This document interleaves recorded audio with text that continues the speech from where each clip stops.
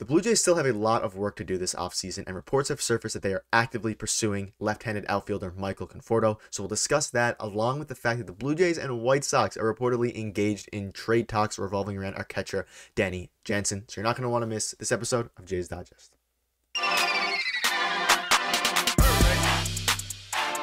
What's up, Jays fans? Nick Gosse, your host of Jays Digest. And I'm doing this one solo today. Peter's feeling under the weather, so leave him your best wishes in the comment section below. But he'll be back for the next video. And yeah, we're doing this one solo, and we have a lot of news to break down today. Lots of stuff came out recently. It's been crazy in free agency. But before we do get into the video and all the news, make sure to hit the subscribe button if you enjoy the daily Jays content. We're on the road to 5K subs. We're hoping to hit it before the end of December. So it would mean the world if you could hit the sub button if you enjoy daily content. And there's tons of news dropping every single day, so we got you covered with that. But without further ado, let's get into the first topic of the video, which is that a report surfaced that the Blue Jays are among teams pursuing Michael Conforto. So Ken Rosenthal of The Athletic dropped an article on the Athletic saying, Boras, however, said Conforto was throwing at 150 feet, putting him ahead of players who are just starting to get ready for the season. This is, speaking about his health, because that's a major concern. The Rangers seeking an impact back in left field are among teams with interest, along with the Mets and the Blue Jays. So, that's the first time in a while that we've been directly linked to Michael Conforto. Obviously, we've been discussing on this channel, and tons of people around Twitter and Reddit are discussing the fact that, since the beginning of the offseason, we needed someone to replace Teoscar Hernandez after we traded him for, Eric Swanson. Someone to replace his power, someone to replace, even give some diversity in the outfield, revolving a left-handed bat. Michael Conforto can bring that. Obviously, he was injured last year, didn't play any games last year. People are wondering, is his health going to be sustainable enough, and why hasn't he signed yet? He's the last big fish, if you consider him a big fish, left in the free agency pool. And he had this to say, so Ken Rosenthal basically discussed regarding his health. Like I said, he's throwing at 150 feet, putting him ahead of players who are just starting to get ready for the season. So they're basically saying that he's ahead, and he's, just in line with the other players who are healthy, and that health is not going to be an issue for Michael Conforto going forward. But clearly, a lot of teams are, concerned about the health because he hasn't been signed yet. And every year that he's been in the MLB, he's been an above-average hitter. Besides, I believe maybe 1 year he had, slightly below OPS plus. But, he's an absolute stud when he's healthy. He's a power bat. He's a solid fielder. Is he a Gold Glove winner? No, but he is a solid fielder, and that's what the Blue Jays kind of need. Now, if he's going to be a potentially, more of a DH situation, then that obviously, takes the amount of teams who are interested in him down a lot. Regarding the Blue Jays, if he was a DH, you could still make it work. I saw a couple tweets on Twitter saying if he's a DH, you could, part-time DH, part-time outfielder, you could rotate him and Springer in the DH spot and all that good stuff, and it would still work, especially with the fact that, Kevin Kiermaier came out and publicly said that he's our center fielder for this season. He has, it's his job to lose.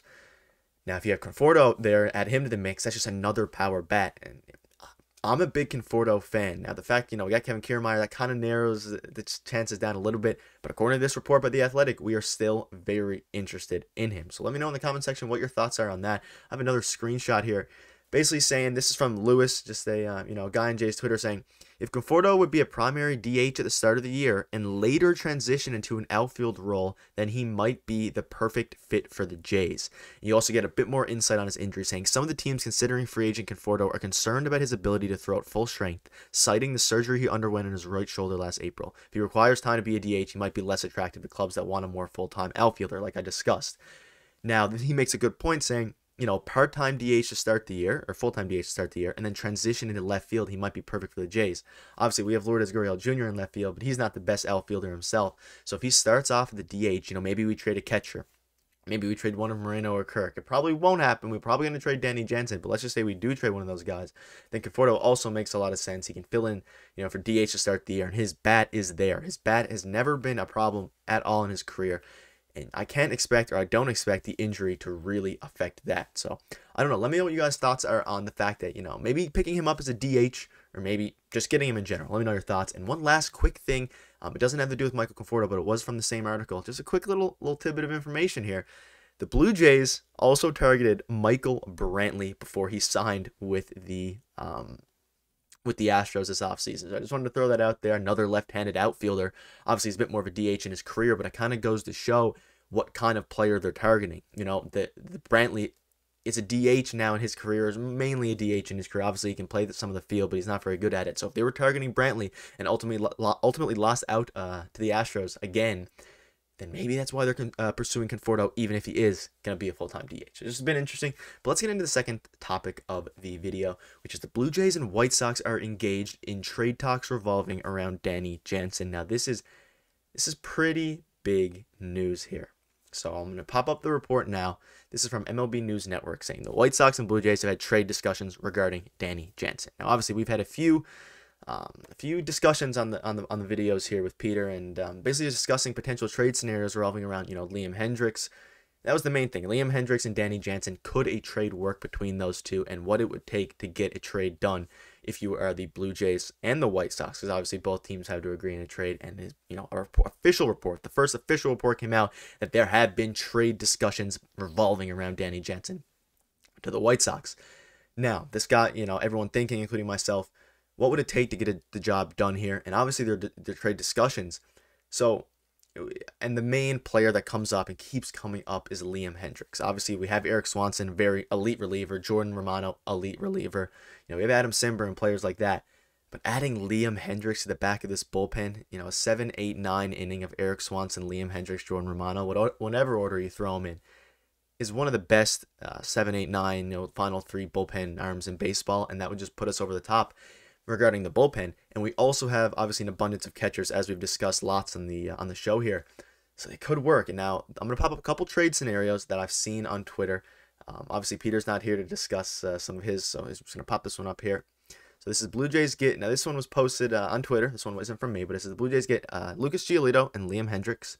And the White Sox get Adam Simber, Danny Jansen, and Mitch White.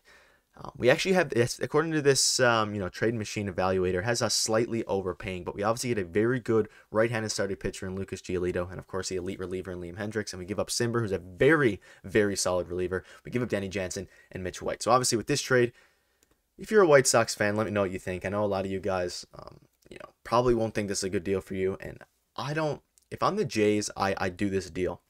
You get Lucas Giolito, who's a very solid starter. He had a bit of a down year here and there, but he's a solid starter in general. And you get Liam Hendriks, who is an absolute stud reliever. You're giving up, the main piece here is obviously Danny Jansen, who has 2 years left on his deal. And the thing with Liam Hendriks, and this is why this trade machine sometimes values him lower, is because it takes money into account. You can see the little brackets million sign there. And he is on an expensive contract, Liam Hendriks is. I believe it's between 15 and 20 million a year, AAV. So obviously, he's expensive, but the Blue Jays have the payroll to do that. You look at what the Mets are doing. They got Carlos Correa today. If they can spend, we can, hopefully spend, even we're way below them. But, Rogers is willing to spend according to Ross Atkins. And if Rogers is willing to spend, may as well do it. We also give up Adam Simber and Mitch White. Now, Adam Simber, I feel like he might be underrated by some Jays fans. He had, I believe, a 2.88 ERA last year in 71 games.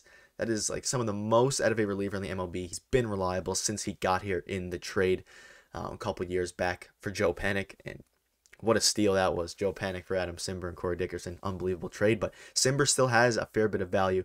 And the big thing here is that the White Sox get their catcher in Danny Jansen. We obviously traded them Reese McGuire, last year or a couple years ago in the offseason, and that didn't work out. They don't have a long-term solution to catcher right now, so it makes sense to maybe trade them Danny Jansen and get a couple studs back. But do the White Sox do this deal? Who knows? If they want to shed a little bit of salary, they're obviously, that's an expensive contract for Liam Hendriks, but they're trying to win, it seems. So who knows if they do this deal? Let me know in the comment section below. I have one last quick trade for you, and this is just Liam Hendriks for Santiago Espinal straight up. I saw this on, I believe it was Reddit, and I was thinking about this as well, and there was a poll that went along with this this trade. Now, it has the value is very even, and this one makes a bit of sense. I don't know if the White Sox would do it, but a lot of people are saying the Jays might not do it. And there was a poll saying, would you do this if you were the Blue Jays? 85% said yes, 15% said no. So let me know in the comment section what you would do.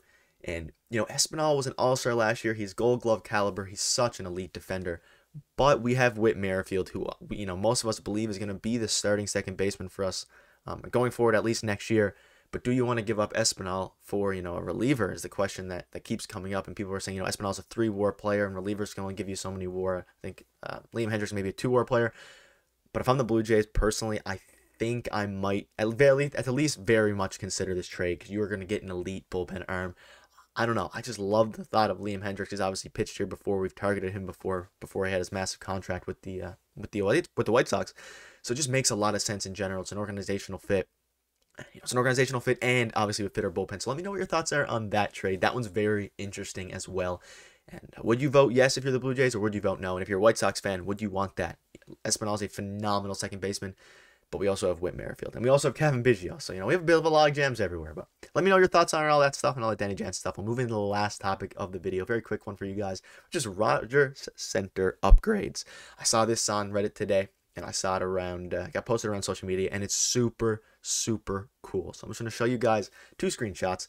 I didn't get the video clip because I'm not sure if we were allowed to do that. But this is the CN Tower in the Rogers Center. They now have RGB lights. Now, I took still screenshots from the video that they posted. You can go on Twitter yourself and type in Rogers Center lights, and it will show you the exact video. It's around a 14-second video, and this basically just goes through Rogers Center lights, and they just change rapidly between different colors. You got blue here, purple, blue. It's just unbelievable, and it looks so nice. And they're making obviously the other major renovations, adjusting the wall and doing all that stuff. 500 levels getting changed. So to add this, I'll show you one more time. Add the lights is just such a neat addition, and I can't be more excited to go to the Rogers Center and see it myself. And let me know what your thoughts are on that. The Rogers Center in general looks just amazing, and I don't know, very cool. I just want to figure you guys would want to see that, but. That'll wrap up the video. Again, apologies for being a solo. Peter's not able to make it today, but he will be back for the next video, and we will be having lots of streams coming up soon. We've been a bit busy, but we're gonna start pumping out the streams a lot more now. We love talking with you guys, and leave some feedback in the comment section below on what your thoughts are on the video as a whole, as well as the trade. So thank you guys for watching, and we'll see you guys tomorrow. Thanks.